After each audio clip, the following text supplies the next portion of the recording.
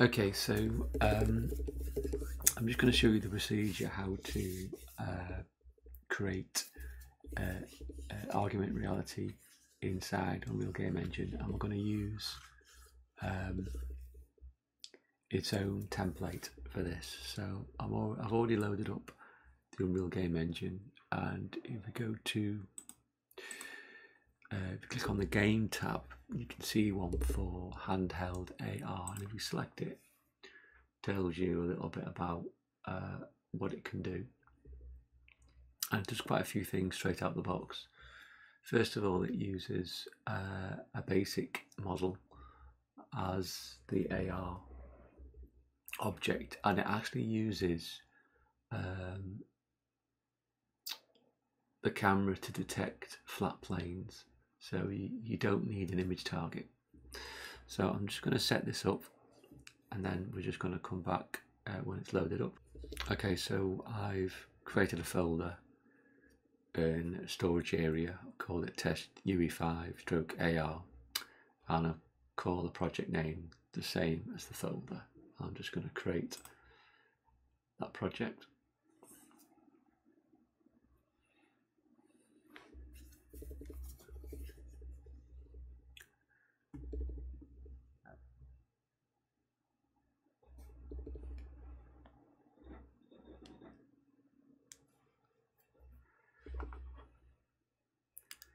Now it says to update the project folder, so I'll just do that, and we can dismiss that.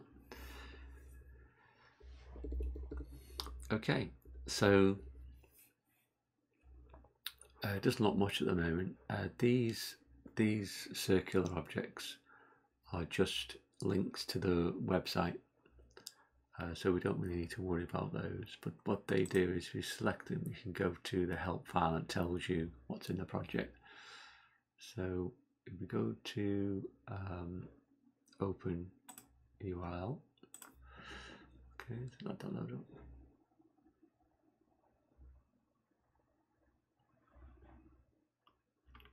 And this tells you about how you install Android Studio. Now, Android Studio should already be on this machine already, so we're not going to go through that process. But if you haven't, that's the process to go through. Okay, so just to let you know that, because obviously we're going to make this for an Android device, certain things need to be set up. So I'm just going to go through that. So project settings. And if we scroll down and get to platforms, click on Android.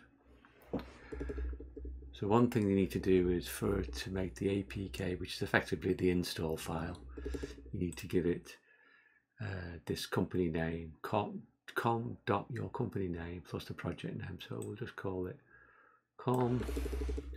dmax.kill or test AR. Okay. And if we scroll down, you need to configure these two for it to work. A bit further down, click on that one as well.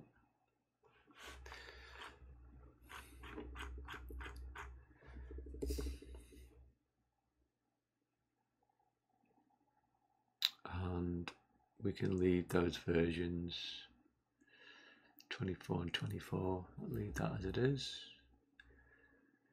That's done. And then go to Android SDK. Now, obviously, I've already set this up. Okay.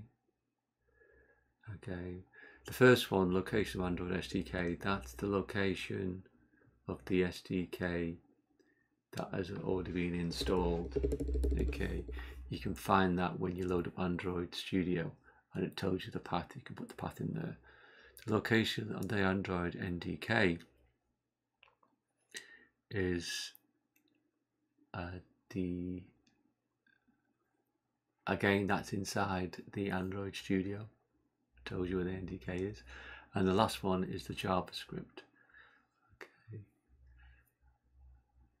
that'll be inside Android Studio again, and that's in the JRE folder. These two just tell you which operating system to use. So we put latest in there, and Android 21 as the latest in there, so that's okay. So we go to Windows. This is important. So if we do compile version, make sure you select Visual Studio 19. That's the one that's installed, because it needs to compile some things in there. And where it says default RHI, just make sure that's default.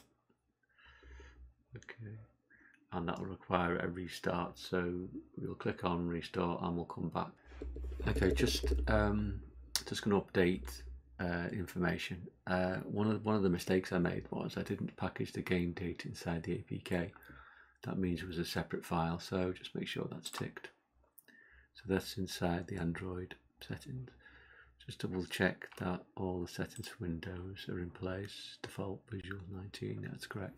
Okay, so we'll go through that process again, so I'll just close that. Save everything. Okay, platform, Android, and then package project. And go to build that and select.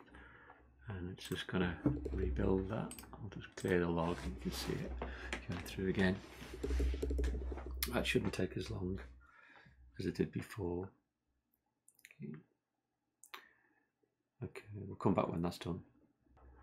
Okay, so I've just transferred the test APK to my documents folder on my tablet.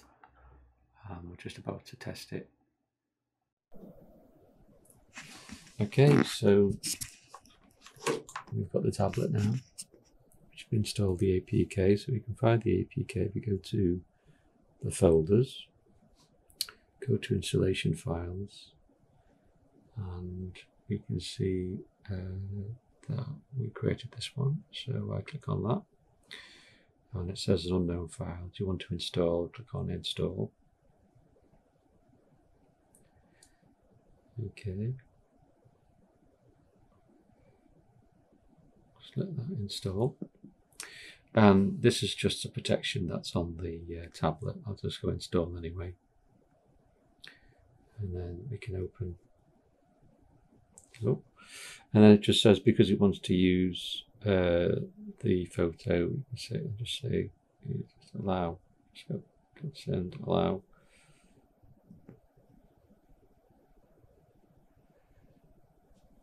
And now it's saying that I need to scan my area.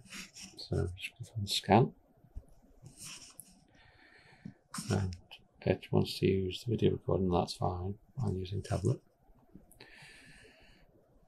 So it's just scanning any flat areas. I've noticed that this actually goes a bit slower on my tablet rather than on my phone.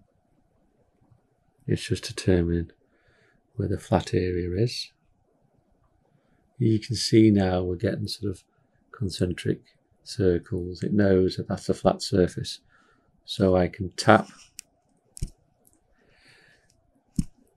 and as you can see, the model, the default model, is being placed on the surface of the table, and I can move around.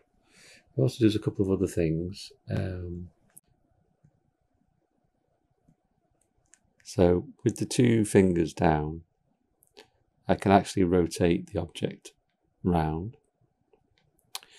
With one finger placed on the plane, I can actually move the object around the plane. And you can also pinch, you can scale the object down, up. So that's in the template. Okay, so that's it working nicely.